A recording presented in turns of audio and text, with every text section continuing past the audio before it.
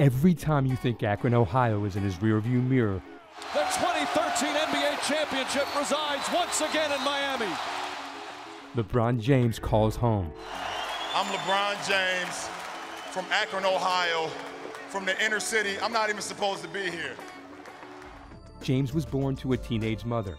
He never knew his father. He lived in 7 different apartments when he was 5. Everything he's overcome now as a pro, the announcement, the haters, the microscope, pales to what he overcame in good old Akron. His mother Gloria needed a village to help raise him.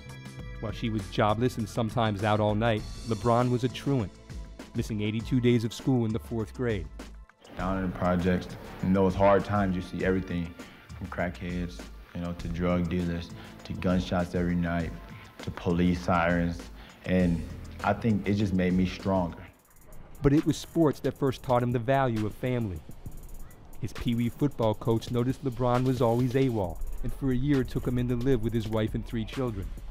LeBron didn't miss a single day of 5th grade. A whole new world opened up. Teammates became his brothers. At St. Vincent St. Mary's High School, it was Shion, Frankie, Romeo, Drew, and of course Bron, the beast of them all, who grew to 6'6" and 3/4 by the 10th grade. From there, the high school years grew hectic. Adidas and Nike fought over him tooth and nail. The haters wondered how he was able to drive a Hummer when he and Gloria were still living in subsidized housing. He made his first so-called announcement, saying he was turning pro after his prom. It all prepared him for what would come later. And it's clear LeBron's never forgotten where he came from. You can take the kid out of Akron, but you can't take the Akron out of the kid. Every night I walk into the locker room, I see a number 6 with James on the back. I'm blessed.